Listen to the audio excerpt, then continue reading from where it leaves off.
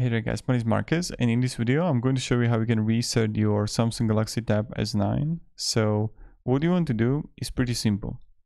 You want to go to settings, so I'm going to swipe down, then go to top right and click settings. Right here you're going to find all the settings here, and you want to click here on search. And now in a search you want to write factory.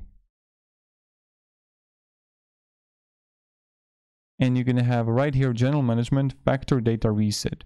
So when I'm going to click on it, I see right here under general management, and here you're going to find the option to reset all settings or factory data reset. So I'm going to click here factory data reset,